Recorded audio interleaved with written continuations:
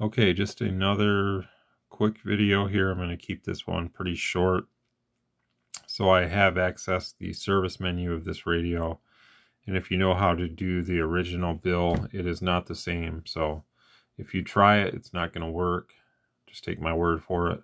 It's pretty easy to figure out though. Again, here's the serial number of this one. It was, I believe, the 22 means it was made in 2022. That's just my take on that. And the radio has now been adjusted to 4 watts AM and FM. So you can see now we are in AM mode right there.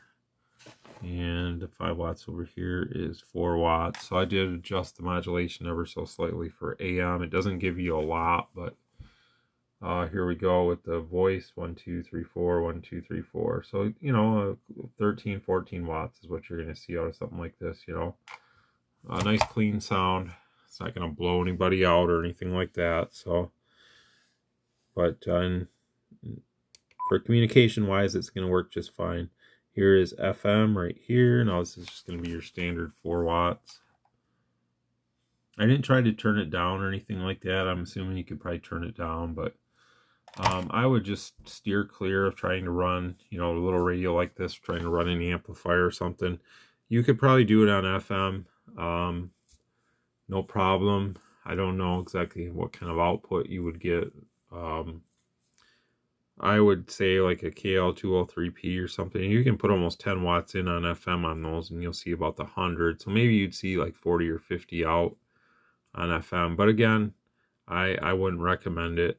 On AM, I don't think these radios are really set up with the modulation that they have to do much on AM. So I would just avoid an amplifier altogether with a radio like this. If you're running a radio like this, you just simply want to have the option to talk when need be. You know, this could be like a good emergency radio. It's got no weather, so it'll alert you if you got a weather situation in your area. And I mean, if you're just getting into the hobby or something, you know, I'm sure the amplifiers and all that stuff is something you're just probably not interested in, which is totally fine. So, you know, if you and a friend or relative bought a couple of these and you threw some antennas on your vehicles, as long as the antennas are tuned properly for the right frequency, these would work just fine. You know, if you're riding around town or whatever the case may be, I would recommend running FM because, for one, you're not going to find as many people out there on the standard 40 CB channels running FM. So you're pretty much going to have the run of the mill unless there's some skip coming in or something. But for the most part, skip is generally AM and single sideband. So I think for anybody new that buys one of these new radios that gives you the option to do FM on the standard 40, I think you're going to have quite a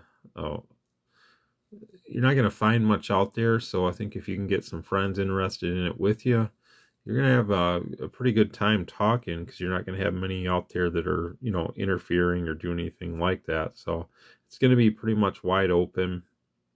If you were to click over to AM, then you're going to hear a lot more activity, a lot more people running big powered stations and stuff like that. So I think FM is going to give you the chance to, you know, talk a little farther. And you're not going to need to really run much. You could just run a 4 watt radio and probably do quite well. I've already demonstrated on the last video that the sound quality out of this radio is really good in comparison to the AM. The AM just sounds a little flat, but when I demonstrated it before on FM, the FM had a very, very good quality sound. So I think FM is probably the way to go going forward with a lot of these new radios. So I'm excited to see what they come out with next.